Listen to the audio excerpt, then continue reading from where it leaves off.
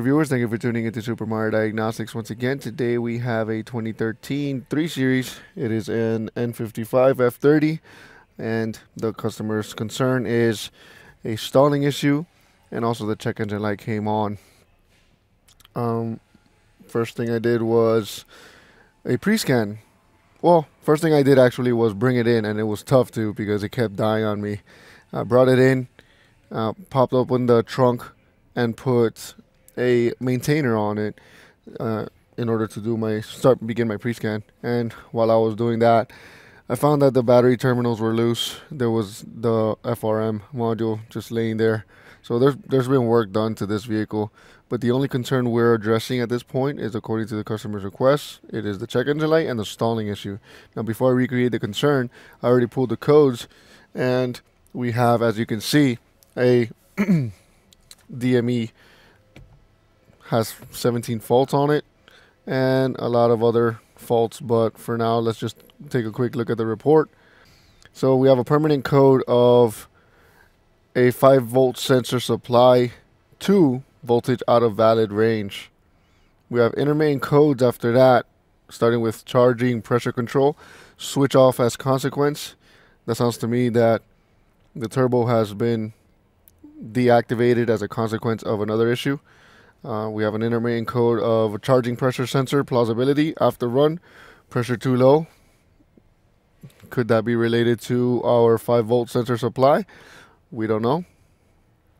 We have an intermittent code of power management, standby current violation. Standby current meaning parasitic draw. So standby would be sleeping current. So there is a parasitic draw on this vehicle. Sometimes that happens if a battery has been changed, which this battery has been changed, and a battery registration has not taken place. We have a rail pressure sensor signal permanently stuck. That's a good heads up right there. On Toyotas, a rail pressure sensor has been known to short out the 5-volt reference, causing a no communication with the PCM. That may be what's happening here, except we do have communication with the PCM. We could look at the live data. Let's take a look. We have combustion misfires, several misfires detected. It looks like we have all but number 6 here. That could be a result of a 5-volt reference coming down. If these vehicles, if the pressure sensor, it says it's stuck permanently, it could be giving the wrong amount of fuel to these cylinders. We have other codes, several cylinder misfires, exhaust gas damaging after startup. So it is cylinders that are bad enough to cause catalytic converter damage. And that usually will be accompanied with a flashing check engine light. And we have after startup immediately. So we're going to have to fix the permanent code, the 5-volt reference issue, before we get this thing to idle correctly. So let's go ahead and recreate the symptom. Let's have you guys see this. As you can see, we are at key on, engine off. I'm going to hold the brake and start this car up, or at least try to.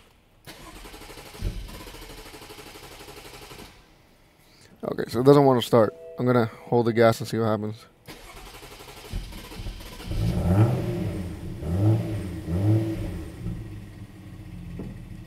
Okay, it started and it's idling. And the customer did mention that it was intermittent. Sometimes it did happen, sometimes it didn't. So we could be dealing with an intermittent issue here. Actually, nah. As soon as I put it into reverse, this thing died on me.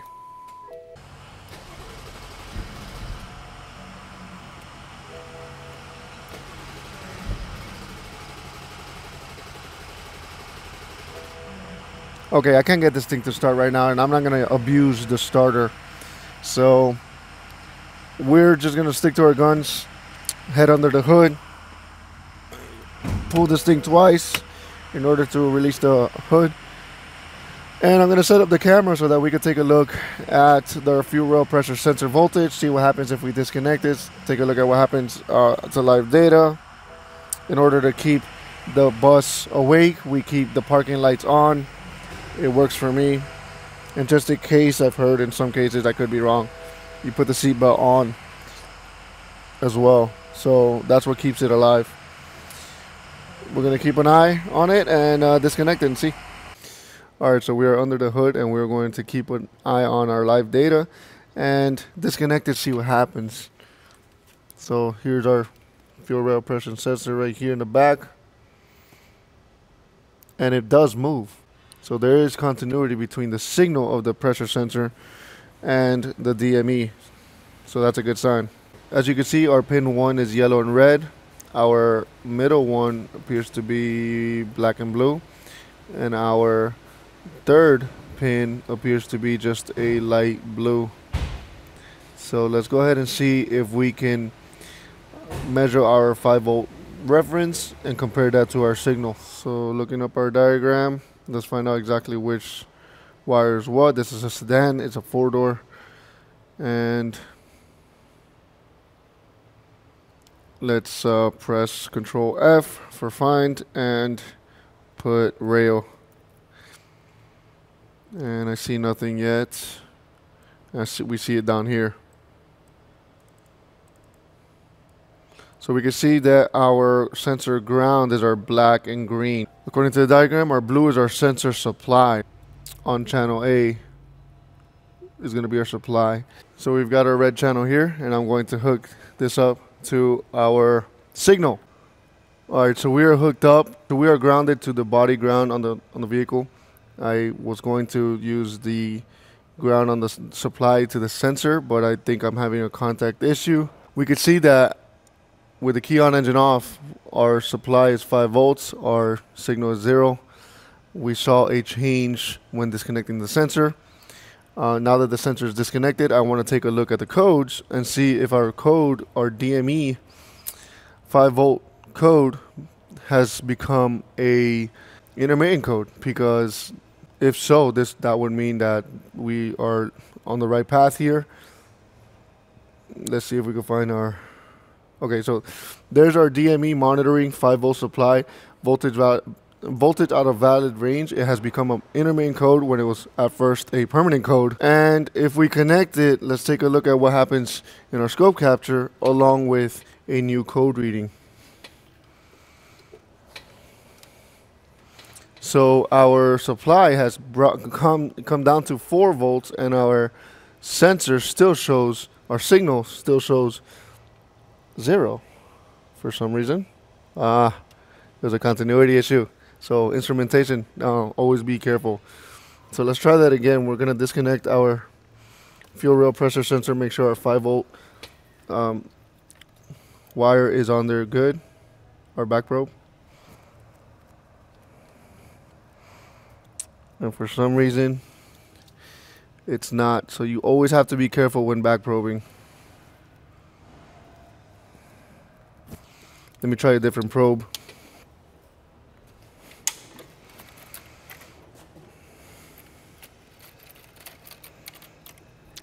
Can't stress it enough. Always check your work. Make sure your probes are good. Make sure you're making good contact.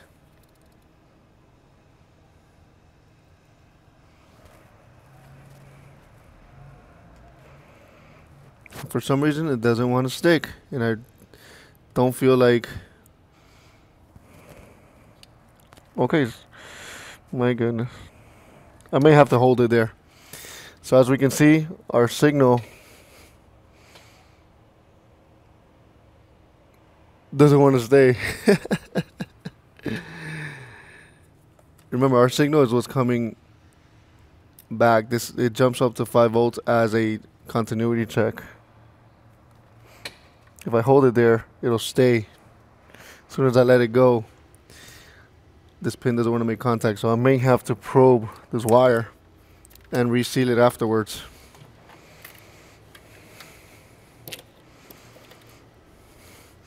So we've got our little probe, pierce probe here, and this is how we're going to do this one.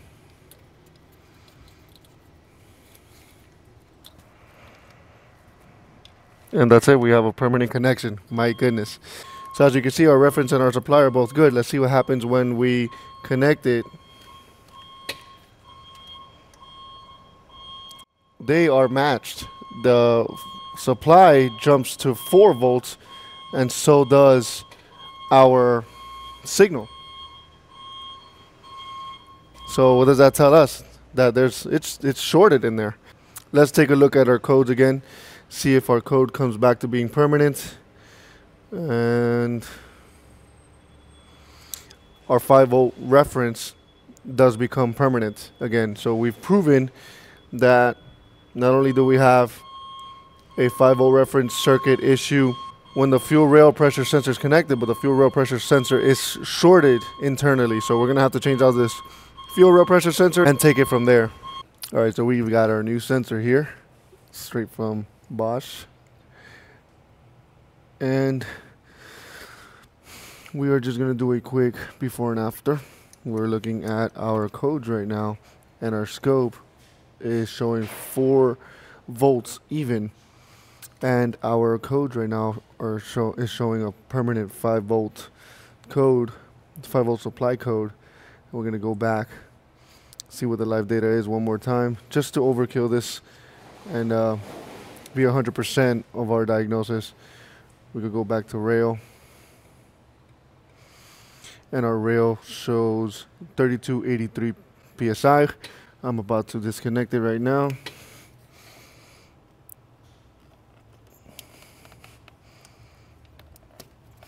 Disconnected, we show a, hold on, my lead wants to come out. If it was truly my signal wire, we would see my live data also fluctuate, but it is not. We are at a steady 4,000 psi. I'm having an issue with these probes here.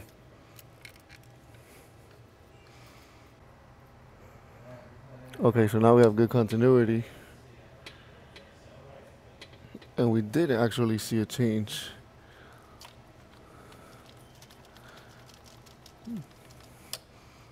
Could that be as a result of my wiring of my scope? Yep.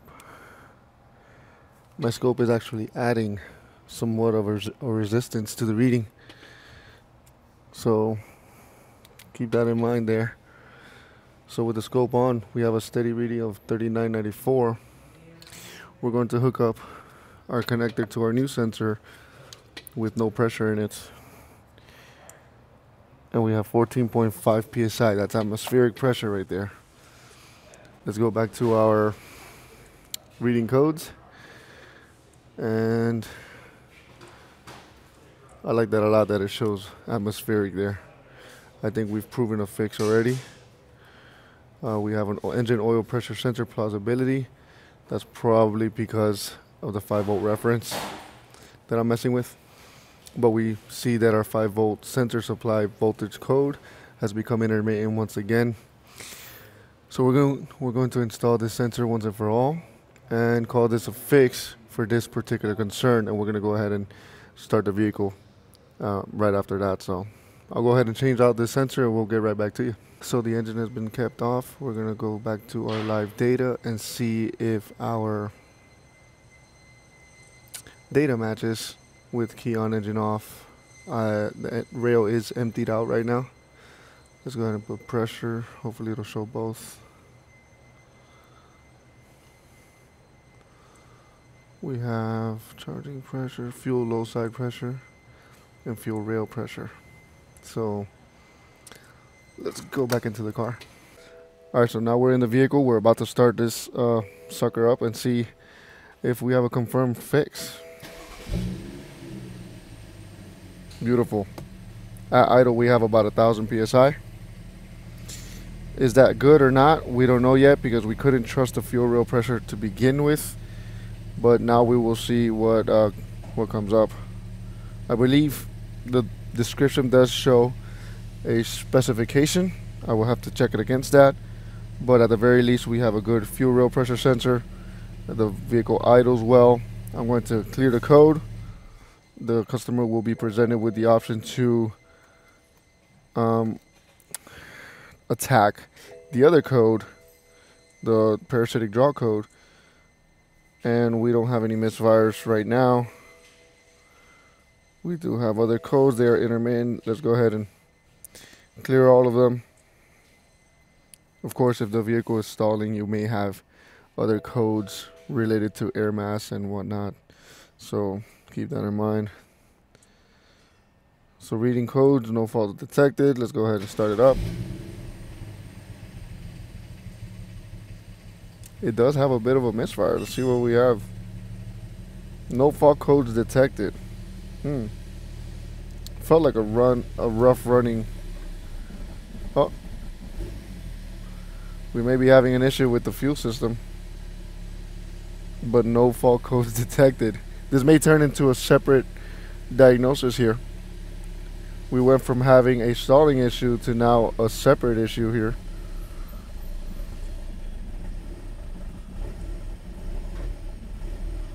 And it runs terribly.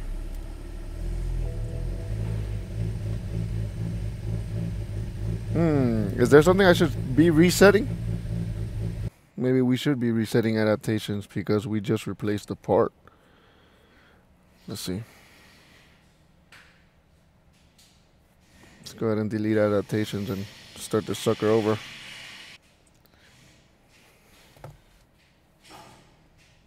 Okay, let's continue on.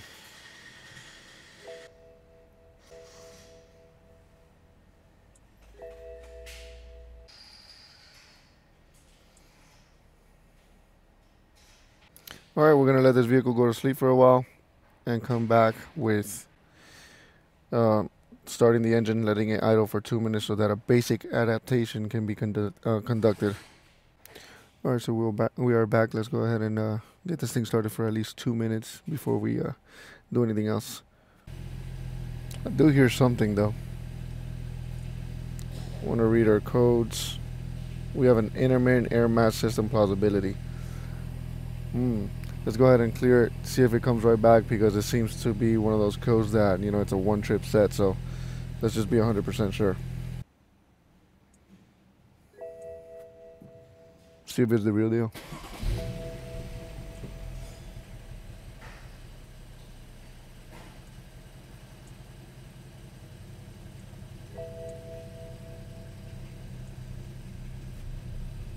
It does run like crap.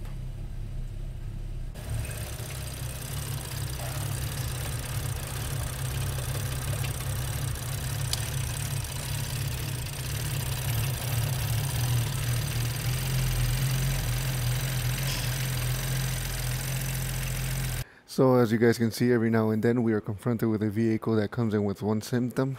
You fix the issue at hand, and then something else arises. So as you guys saw in the pre-scan, there was no code of such with the air mass implausibility issue. This could be anything really. It could be carbon caked up intake valve ports, intake valves. It could be, you know, at this point we're just gonna have to dig in. Honestly, we may have to request more diagnostic time. This is a separate issue, and it's the reality of what we have to deal with every now and then. So it's just the way it is. If you guys want to see one more time, that's the code we're getting now,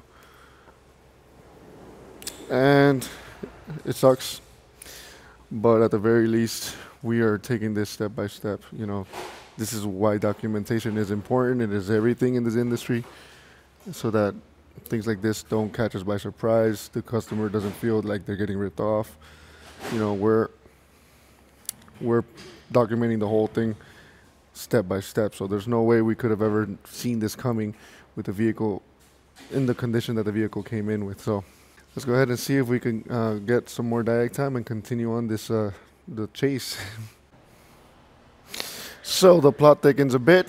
We reached out to the client. It is actually someone who buys cars and sells them. When they bought it, it came with the belt, with no belt actually. And we explained to them what was going on with this code that we saw. I remember seeing this in Seth Thorson's class when I went over there. He's from LMV Bavarian, that is his company. And I remember seeing this code before. It is the code that you're supposed to call in sick the next day for. He explained a certain case studies where it ended up being either timing or an engine on these things, and that stuck with me. I reached out to him and I asked him, "Hey, is this the code that you were talking about, the code from hell?" And he said, "Yep, that's the one." And so we got it. we got the lucky draw here. This is the one code. This is like the last code anybody wants to see, apparently. Some of you who work on this a lot, you know what I'm talking about. So first thing I did, the only thing we've been approved for at this moment was to give it a smoke test, considering that the belt broke and we actually found some pieces of belt right here. We can see that piece right there of a broken belt just hanging out.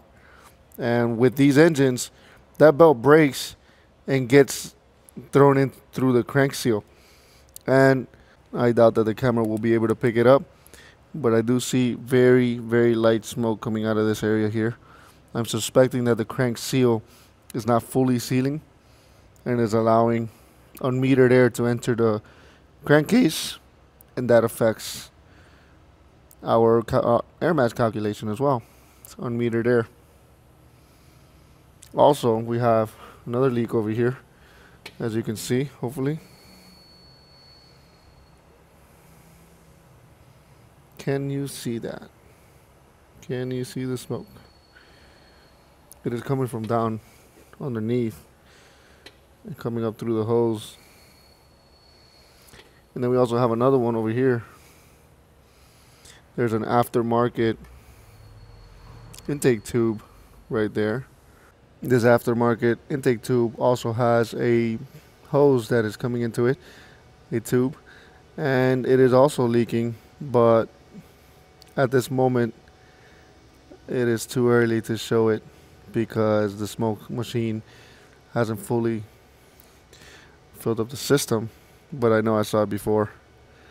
Anywho, the purge valve is also disconnected, and just to make sure that it is not leaking, and it is actually not leaking, so that's a surprise, but it's okay. And we're gonna deal with that first before we go any further. It's the only thing we can do. Whoops. It's the only thing we can do at this point, and they may end up changing out the crank seal, and if none of that fixes it, we're gonna dig in deeper. But at this point, that is all we're authorized to do. We did a smoke test. We found 3 sources of leaks. We'll keep you posted. We don't know how far this will go. This could be a very deep diagnosis. It could be, something as simple as an air leak. I did pop off the oil filler cap, and it didn't show an excess amount of crankcase pressure, as one would expect from a messed up crankcase breather system. At this point, that's all we're going to do at this time. All right, so I've got the vehicle back with me. Came back from the shop that had given it to us in order to diagnose it, and the symptom is gone. It's not stalling consistently anymore, and I checked all the codes and they are gone. But before we go ahead and show you that, just to go through what I believe they did, at the very least, they did tell me that the the front main seal was replaced. And while they were in the replacement of that seal, they went ahead and picked out all of the fragments of belt that was within the crankcase. And I don't know that they probably threw some O-rings on these hoses and called it a day. It looks like they cleaned some stuff up. Does look a lot cleaner in that area. We do have that tensioner going wild, but we did our job. We diagnosed it, smoke tested it. It looks like in this case it was unmetered air that was the issue. So the air mass plausibility issue, unmetered air, doesn't like it. So whoa, hold on, let's get back in here in the car, and we can go ahead and see that we have no codes here. And let's go into our DME. And our check engine light is off, idling fine. I didn't do anything except for read codes, but just in case, let's go again one more time. No fault codes detected. Before I gave it back to the original shop, this thing was going nuts. I'd like to go ahead and thank each and every single one of you for hanging out on this one. It was definitely fun.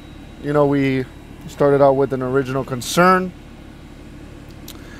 of the fuel rail pressure sensor causing the 5-volt reference signal to get shorted to each other and skew other sensors in their readings. And then we fixed that, and then it turns out we have a air mass plausibility issue, but that turns out to be the front main seal at the crankshaft. You know, having a backstory, having the history on these things is paramount to fixing. So without the backstory without knowing that the belt was broken and that the crankcase, that the front main seal had the belt fragments enter it, we probably would have had a lot rougher time. You know, but even then, code setting criteria is good to look at. It doesn't say necessarily, it does speak on crankcase pressures and this and that, but it doesn't really spell it out for you too well. But knowing what we know about other vehicles and how they interpret their codes is also a pretty nice help. Knowing that there's, you know, it's expecting a calculated amount of air mass, yet what's coming in is different. You know, unmetered air kind of jumps at you. But even then, it could always be something else. We don't know. We never know until we're confronted with it. So every car is different. Every case is different. Having all the data and information you can helps. And we're going to move on to the next one. Call this a fix. Thank you all for joining me on this one. I'd like to tell you all, I would like to wish you all a great week. Be sure to subscribe, hit like, leave a comment. Have you seen this before? What was it in your case? What was it that fixed it? Since there's so many things, excuse me, since there are so many things that could come into play here. I mean, even engine breathability is something that could come into this. You know, variable valve lift that is incorrect that could affect how much air should be flowing in there. So there's a lot of variables on this one. Let's not take for granted how lucky we got on this one. And what have you seen with these codes? Be sure to share, leave your comments down below, and until next time.